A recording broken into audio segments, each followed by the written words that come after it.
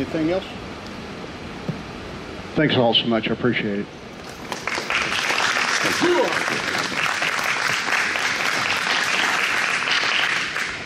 Okay, thank you very much, Brian. Appreciate that. I don't know if all of you remember, but we had a power outing about 8 years ago, 10 years ago. The power was out here in Evansville and down in Kentucky and things. And if you remember, you had to revert back to the 1700s or 1800s where there was no infrastructure, no electricity, plumbing worked, but no electricity. And you had to go through what our original people, our pioneers, did at that time. And the same would happen if you didn't have CBs when you attack an island or attack another country.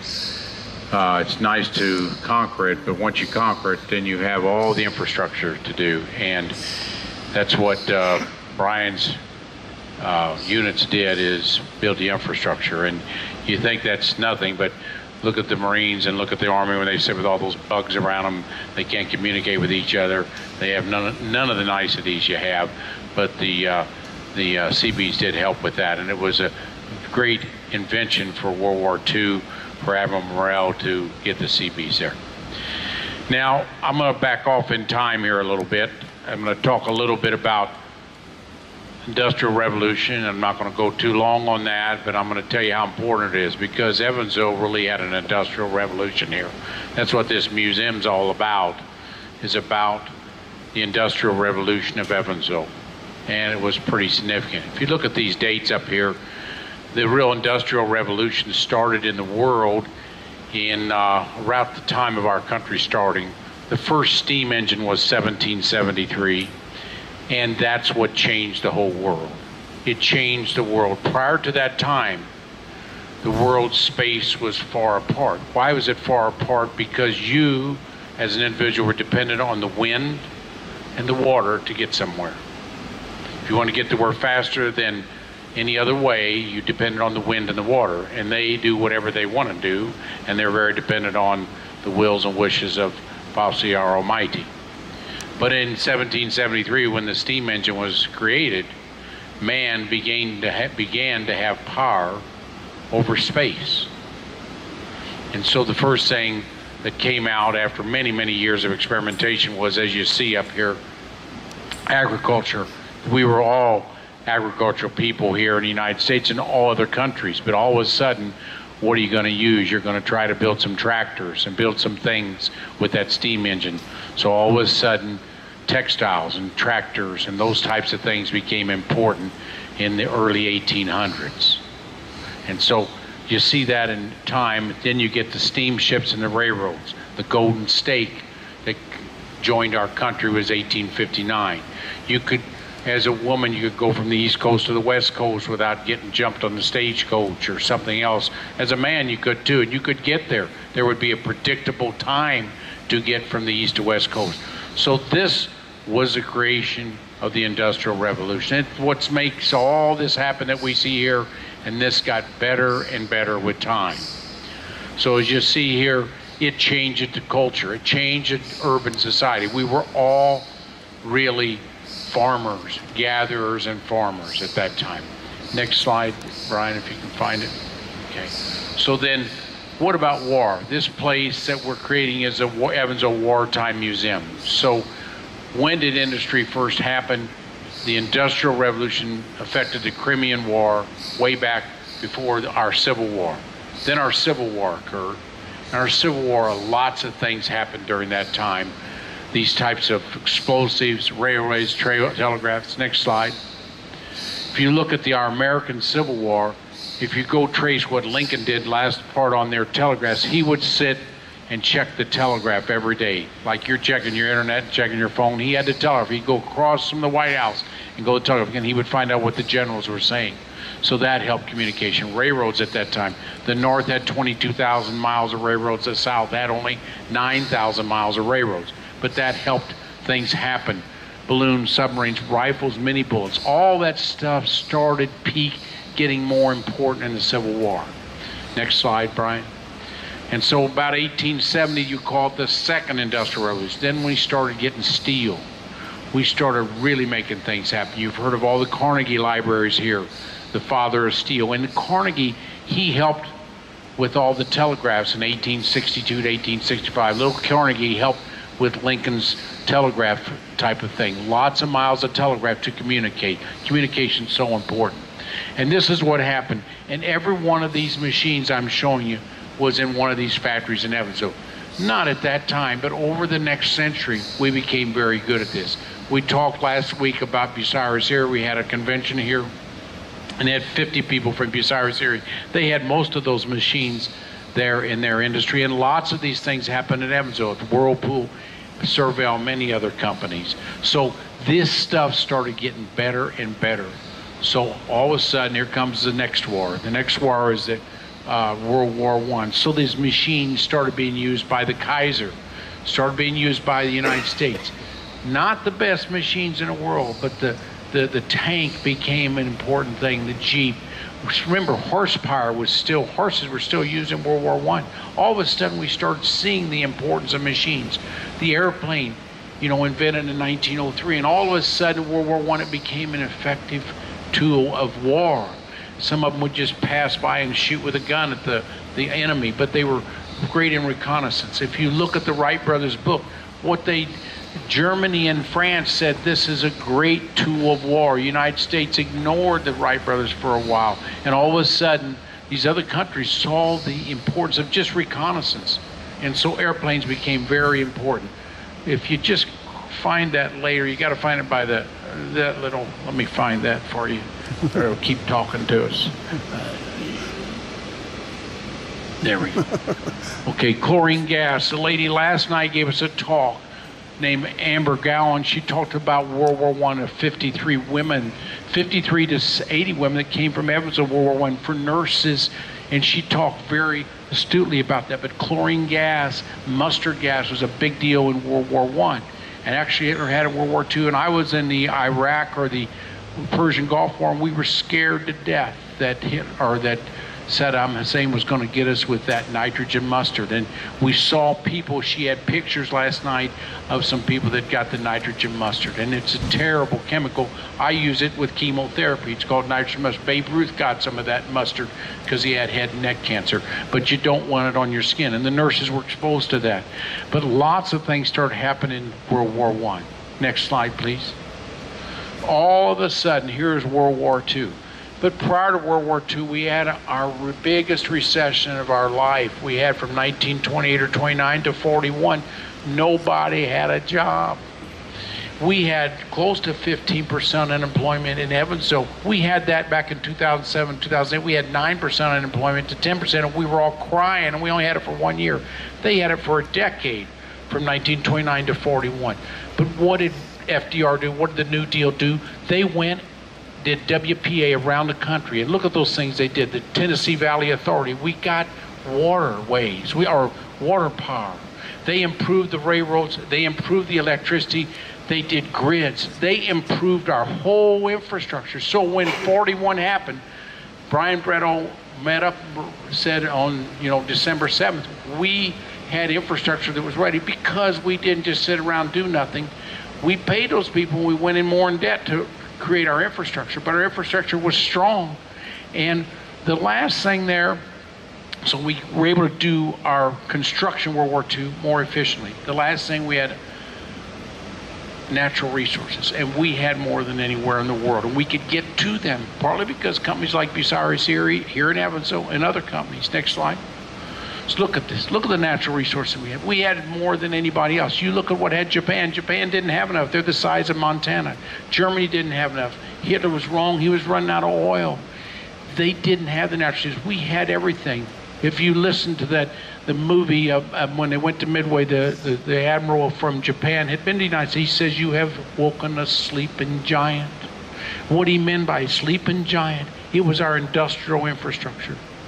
And right here, while I'm talking about the Industrial Revolution, I'm talking about it because right here, what this museum's about is Evansville was #1 per capita in the world, Germany and the United States, for workers for the war effort. 80,000 people working for the war effort. The highest per capita in the world, right here in this little Evansville. And that's what we're doing with this museum, trying to make people aware, trying not to lose our history. And that's what all the board's trying to do and all our volunteers. Next slide. So we became, at the end of the war, and for another 15 years, from 45 to 60, we were the dominant factor. People have caught up with us, but for that period of time, Japan had to rebuild, Germany had to rebuild, but we were already there. So we changed from war industry to other type industry, and look what we did. We dominated the world for a decade and a half, and we didn't have any competitors much, and we weren't going to run out of raw materials. So serendipitously that happened. Next slide. This is partly what Bucyrus Erie did. Help dig things. You don't think, you can't run these companies without power, and you got to go get coal to get power at that time. You couldn't run off the windmills. Next slide. So I'm going to briefly go over, and it's going to be Nostalgia Road. I'm not going to explain each slide, but it's, remember, we had 80 companies here. I'm only going to show you about 25 that were here, and it's going to be pictures of what they look like in the past, and I will briefly describe them. But we've got pictures of over 80 different companies here, 330 products in World War II. Amazing things that happened here. Next slide. This is Republic Aviation. We are describing three big ones. This is the first one. That's how many employees in the business at the time, 8,000, but there were 35,000 when you include suppliers. Just like Toyota's got 5,000 on the roof, but how many suppliers they got? They got a lot more suppliers. So they created jobs everywhere. How hard is it to make an airplane?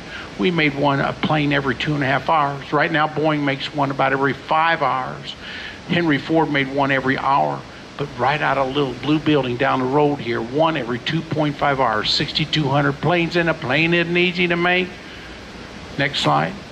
Evansville Shipyard, 19,000 employees. Our biggest employer right now is Deakin, St. Mary's, and Toyota, 5,000 each. There's 19,000. That's a rat race there. We have memorabilia here. Miss Robinson, her mother, her dad was the electrician there because it was nights, lit all day, 24 hours, day and night. That thing, 19,000 employees. Every shift had to go in and out. If you remember Roberts Stadium, you're going in those little carousels, you had to go through a carousel because your ID had to be checked. So this was a madhouse in the morning shift. You think 7 hours, 7,000 in, 7,000 out, 7,000 each shift. Next slide. That's Chrysler. Those were our three big blockbusters. You add those employees, that's 40,000 out of the 80,000. Chrysler was a blockbuster. It got the first contract mid-January of 42, making bullets. We never made a bullet. We have a whole display of the bullets and the guns, and Brian has talked about how you make, we got a movie out there, all the different guns of World War II and the bullets we made here. 3 billion bullets, one bullet, little 45 is about the end of my finger. Stretch it around the world, end on end, 3 times around, 25,000 times 3, 75,000 miles of bullets made here in Evansville. If one of you could make 100 bullets a minute, it'd take you from the Revolutionary War till right now to be done. One person. That's how long it takes. That's how many bullets were made here in Evansville. And they made them well here. And they also refurbished tanks. They also made incendiary bombs that burned Japan down in February, March, and April of 45. Next slide. I just went over the 3 major factories. This is Hoosier Cardinal. That man over there is Thomas Martin. He's the father of plastics in the United States. He was out there, so he died about, I don't know, 10 years ago or so, or his son died 10 years ago. Judy's right here, the daughter-in-law of that man right there. That man is the father of plastics. See that bubble top right over there? It's behind the machine there. You got a bubble top behind that big motor there, but that bubble top, we had a bird cage before on the P-47s, and he's the father of plastic, made the tops for the P-47, also the B-24s. Father of Plastics right here in Evansville. Unbelievable. And that building's still over there on First Avenue. You see Hoosier Cardinal. Next slide, please. That's Hoosier Lamps, and he still made plastic things for cars afterwards. Absolutely a genius. Went over to Germany, learned their trade of how to make plastics in the 30s, brought that art over here, and was used all over the United States, right here out of Evansville. And she knew him. Tremendous man. Next slide. Briggs, nobody knows the Briggs. They made all the wings. We made the wings not for just Evansville. We made 6,000 planes. That means that's 12,000 wings. But Republic Aviation was in Farmingdale, New York. We made all the wings for them, and we boxed them and put them on trains and sent them there. So we made about 32,000. We always made spares too, because they didn't want to repair them on field. So we had about 32,000 wings just in that. And then after the war, we made them as well. Briggs employed a lot of people there. Next slide. Hercules, big in Henderson, at the turn of the century was our biggest employee. Made parts to cars. They had a contract with Sears, one of the biggest contractors ever. Right over now, they still got an industry over there in Henderson, but they'd make the back part of the cars or the little trucks called lorries in World War II. Next slide. George Mesker, steel. Okay, somebody in the old bits today owned George. His name is Davist. He was an oil man, but he owns George Mesker Steel. George Mesker Steel has still some buildings in Evansville. The front part is made of that steel, very creatively done. And they didn't make it was more international steel, made a bigger part of the ship, but the gun parts and other parts were made for the tanks. Mesker Steel was big in Evansville. Next slide. Bossy Globe, the biggest factory for furniture in the world at the turn of the century. For the world. Where'd Wrights get all his money? From lumber. Bossy Globe. If he wouldn't have died early, Bossy in 1919 or so, Bossy Globe was over by the old Deaconess Midtown Hospital. That thing was a giant factory and helped make things for World War II. Wasn't quite as big time World War II, but at the turn of the century was a giant employer of Evansville. Next slide. George Cook and Sons. If you look at the LST, we've got a model out in the. When you put 15 Sherman tanks in LST and you turn them on to get on the shore, and we're going to have that in the reenactment. The tanks aren't coming off the Higgins boat, but the Jeeps are. You open the front of an LST, all the tanks come out. Well, when they're inside, everybody gets carbon monoxide poisoning. So they made all the duct work for the LSTs and for other ships in the country right here at George Cook and Son. They still make duct work. One of our biggest employers, one of our biggest philanthropy people in Evansville. Next slide. Bernardin, you know where that is. That bottling company, they made things for World War II. All kinds of things, shell casings, other things. Next slide.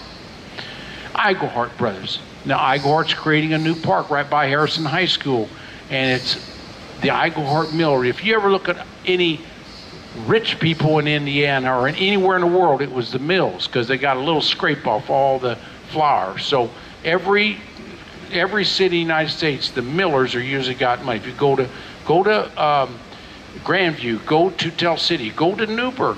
Breezius owned the mill there. Person started with a C in Grandview. Anybody that has a mill has some money. But Eichelharts have been nice to our city. They've got two Eichelhart parks. They got one on First. Now they're going to have one by Harrison High School. But Eichelhart Mills was big in World War II. You had to have food. Next slide. Blount Powell. I didn't know much about that, but they were big on farm equipment. Had to be big at that time. Next slide. Next.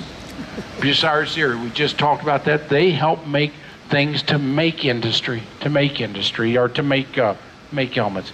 And we have Kevin Cook here in the front row. His dad, I forgot to say, but his dad was Bill Cook, and we've got him on the movies. And Bill Cook was an amazing individual. He was in World War II. He worked at Republic Aviation. Then he worked at the next building was in there, International Harvester. Then he worked at Whirlpool, and he worked at most of their things. He knew more than anybody about those three companies. Nobody that I know of did all that. But his dad, we got him on video. We lost him last year. We just lost his mom. But he was an amazing individual to be employed of all those things, and also a veteran of World War II. And he could tell you about how big Whirlpool was. Remember, 10,000 employees, gigantic here. Next slide. Mesker Steel, we've talked about that, 700 employees. Next slide.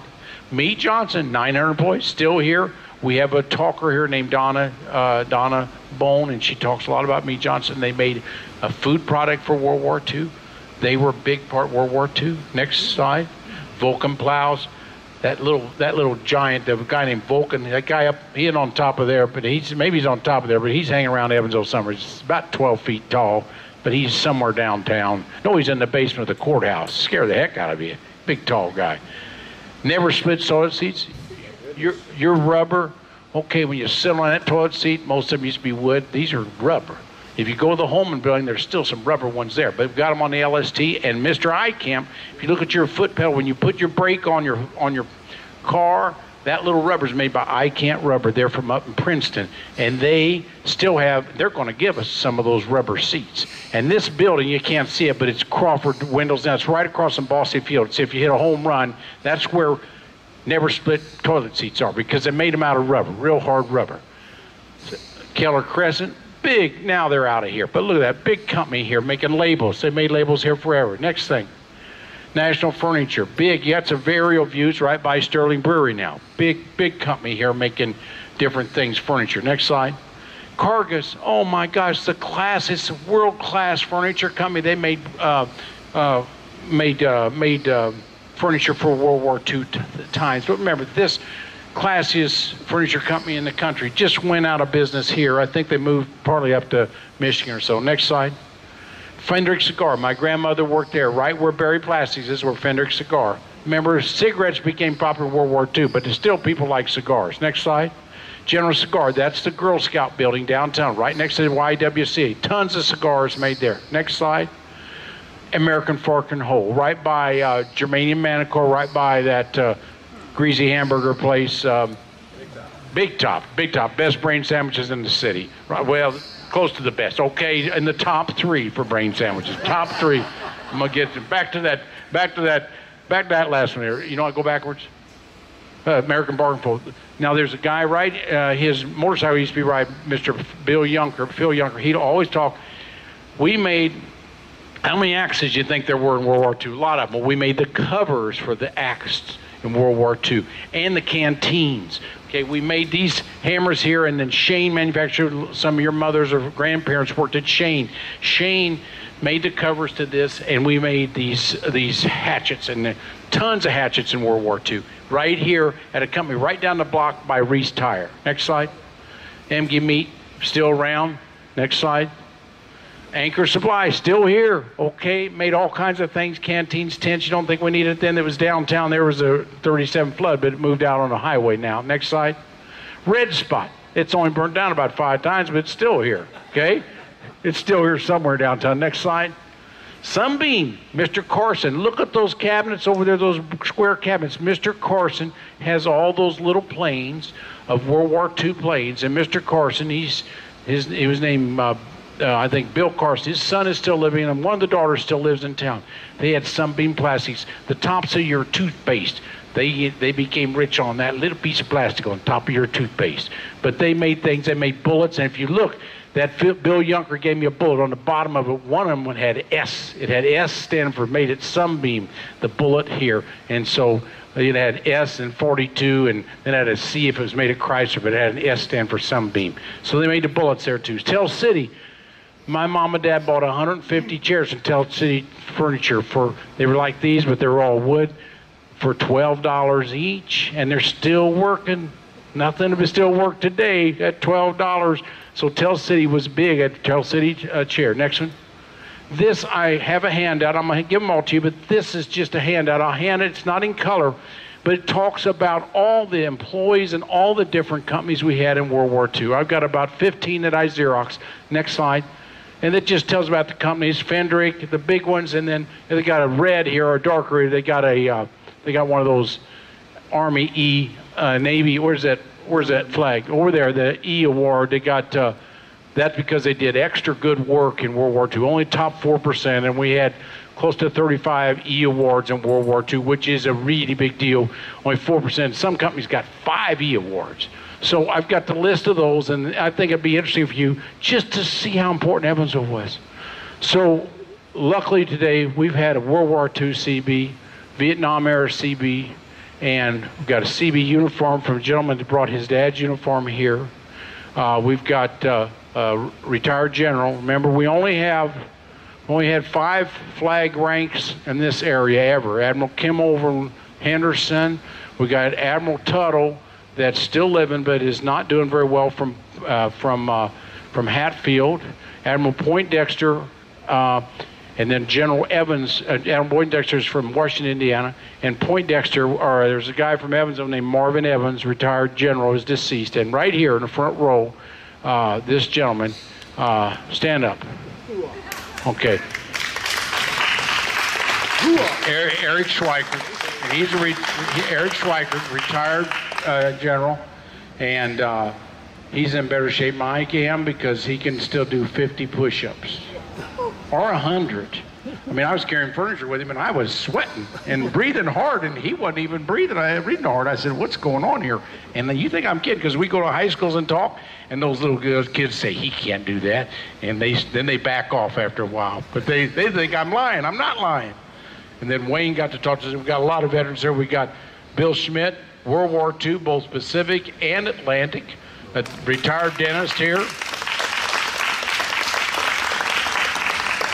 We got Vietnam over here, Vietnam era, Air Force and Army. His wife both got.